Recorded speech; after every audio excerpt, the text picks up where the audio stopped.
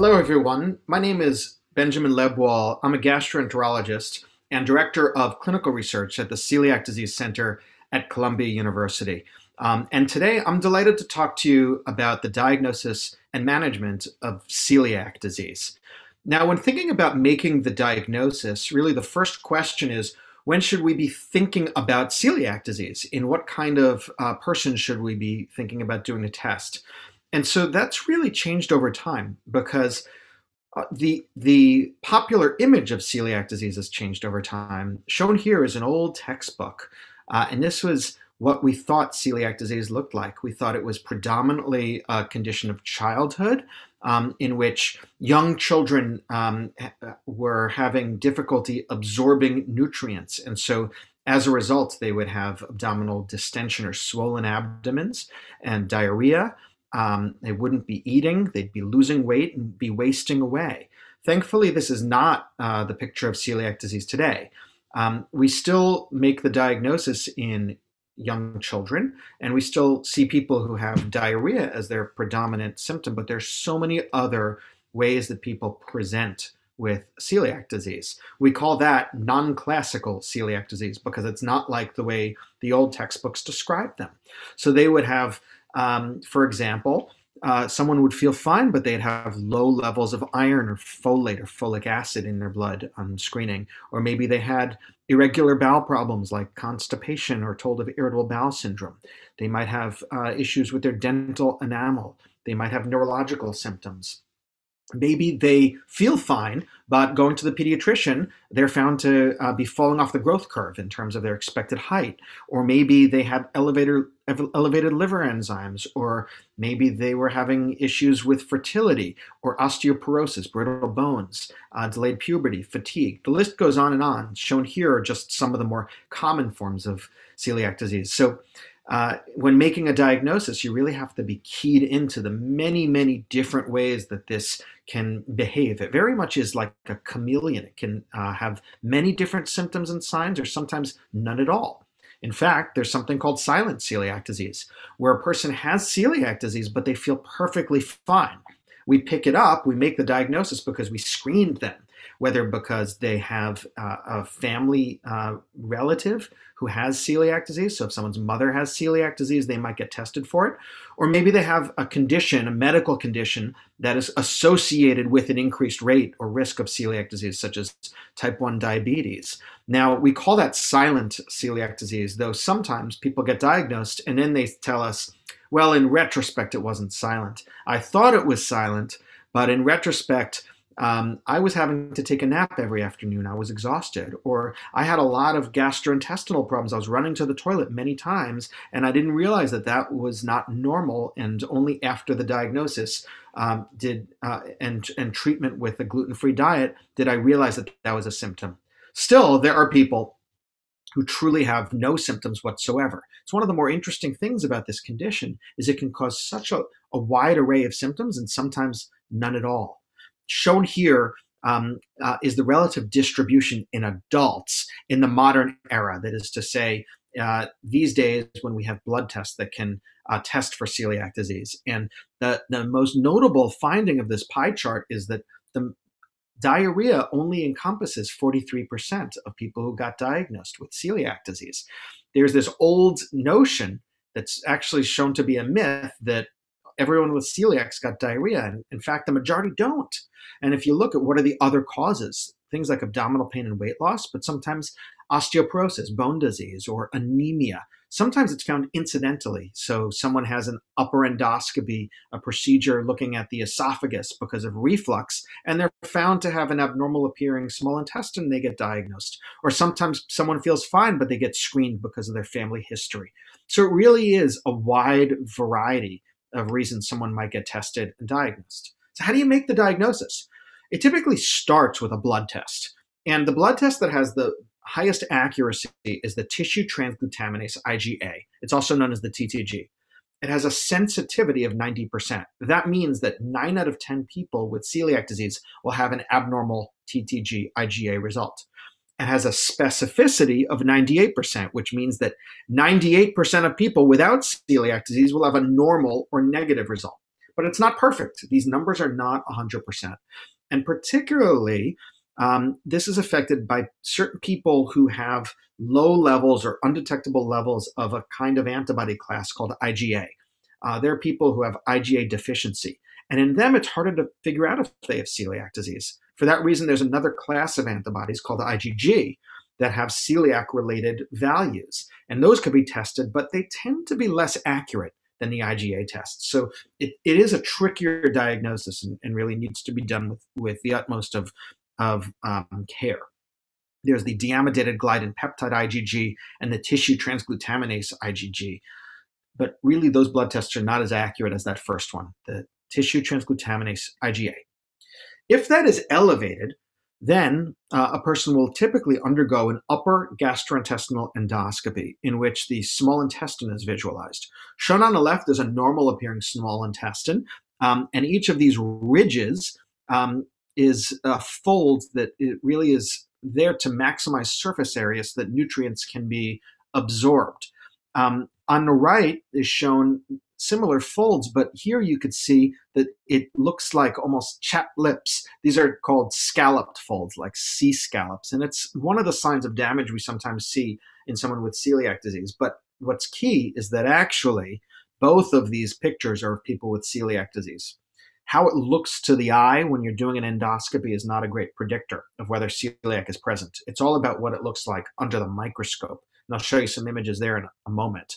A couple more endoscopy images. These are also of that small intestine right after the stomach. It's called the duodenum. Here, there's a relative loss of folds. We don't see as many ridges, and they're flatter. That's another sign of celiac, but that's not how we make the diagnosis. We make it by doing a biopsy of the intestine. Under the microscope, we see characteristic changes that clinch the diagnosis.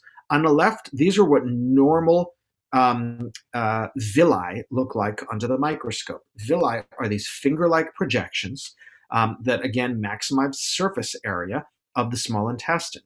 And in people with celiac disease, we call this so-called MARSH3. That's the characteristic that makes us most certain that someone has celiac. There is a flattening of those folds. We call it villus atrophy. Villus is a single fold like that, a finger-like projection. Atrophy means that it's basically shrinking or not of the normal size. So it becomes flat, and it's flat because it is being attacked by these white blood cells called lymphocytes that are triggered by gluten.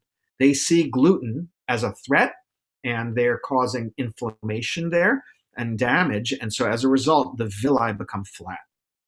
Shown on the left is a normal biopsy result. This is someone who does not have celiac disease, and you can see there's a normal villus. There's this finger-like projection.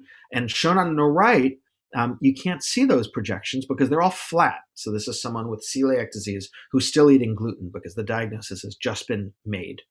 Now, typically, we start with a clinical suspicion. Maybe someone has one of those symptoms, and those antibodies, the blood tests, are checked.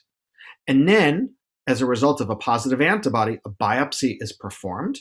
And if it shows villus atrophy, that abnormality, the diagnosis is confirmed and the gluten-free diet is begun.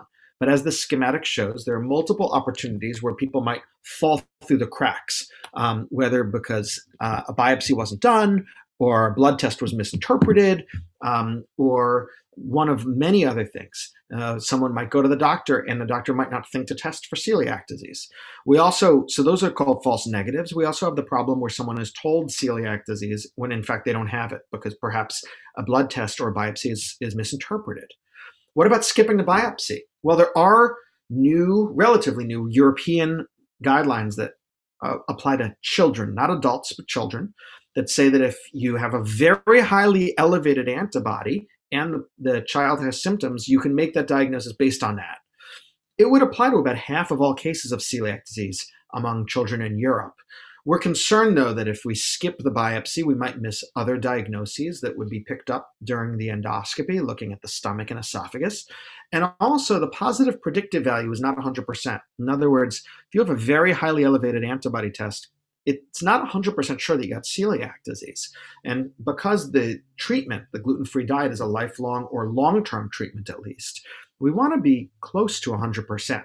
So that's why we've been hesitant to adopt that guideline to children in the United States or to adults. There is genetic testing that can be done for celiac disease. It's not a way to make up the diagnosis, but it's a way to potentially rule it out in certain cases. You see, the gene, it's called DQ2 or DQ8, is present in 100% of people with celiac disease. It's a common gene. 40% of people in the general population have this gene too. So when is it useful? If it is not present. If we do the test and it turns out that that gene is absent, then we're sure that that person doesn't have celiac disease. So we do that when we're testing relatives of someone with celiac disease as a way to see if we ever need to think about celiac in a person. We do it in people whose biopsy or blood test is questionable, borderline elevated and not so sure. Or we do it in people who already started a gluten-free diet before they got tested for celiac disease. Because unlike the blood tests and unlike the intestinal biopsy, your genes don't change over time. And so those can be tested at any time. And if that gene is negative, then you don't have celiac disease. Now, there are mimickers. There are people who have those changes on their biopsy of the intestine, but they don't have celiac disease. Here's just as an example, a long list of some of the other things that can cause villus atrophy. So just because someone has a biopsy that looks like celiac does not necessarily mean that they definitely have it. That's why we like to rely on both the blood test and the biopsy. It is possible that someone will have a normal blood test and a biopsy that shows celiac disease, and indeed they have celiac disease, but we always look very closely at that situation and make sure that gluten is the culprit and that they get better with a gluten-free diet, simply because there are these other causes. After the diagnosis is made, an acronym shown here shows what should be done. The first thing is the most important, consultation with a dietitian who's expert in celiac disease, but also education about the condition, lifelong adherence to the gluten-free diet, though maybe if we develop treatments aside from the diet, maybe it won't be lifelong, but we say long-term at least. Identification and treatment of nutritional deficiencies is important. Access to an advocacy group and continuous long-term follow-up are all part of management of celiac disease. But sometimes we're asked, can't people just Google it? Just Google gluten-free diet? The problem with that is there's a lot of conflicting information out there. You need to learn not just how to avoid gluten and know what not to eat. You need to know what to eat, how to have a healthy gluten-free diet, one that has enough fiber, one that has the adequate, not too little and not too much amount of calories, one that allows for a healthy, stable body weight, and one also needs to know about the potential hidden sources of gluten. After the diagnosis is made and a dietitian expert in celiac disease meets with the person diagnosed, there's other monitoring that's done, including monitoring bones. So in adults, we do a bone density to screen for osteoporosis or brittle bones. We do blood tests periodically to monitor nutrients and for other autoimmune conditions. And some advocate for checking the biopsy a second time, typically a couple of years after starting a gluten-free diet, to see if things have healed. This is much more popular in adults than on the pediatric side, but it seems to be one way that we can monitor to make sure that people are avoiding gluten adequately. There are a number of reasons people might not feel better after starting a gluten-free diet. One of the most common, actually, is that it was never celiac disease to begin with, and so we always very carefully review the diagnosis. And then gluten exposure. That's extremely common because gluten is everywhere, and you'll be hearing more about that shortly. There's something called refractory celiac disease, which is rare. That's where, despite strict avoidance of gluten, the intestine remains damaged and the person has consistent symptoms of, or persistent symptoms of, not absorbing nutrients. Fortunately, that occurs in probably less than 1% of people with celiac disease. So if you suspect celiac disease, a blood test should be done while you're eating gluten. Intestinal biopsy remains the main way to confirm the diagnosis. And once someone starts a gluten-free diet, the clock is ticking because the blood test and the biopsy can become normal. Right now, the gluten-free diet is the only effective treatment of celiac disease. And so expert guidance with a dietitian is key, and follow-up, as outlined previously, is appropriate. Thank you for your attention.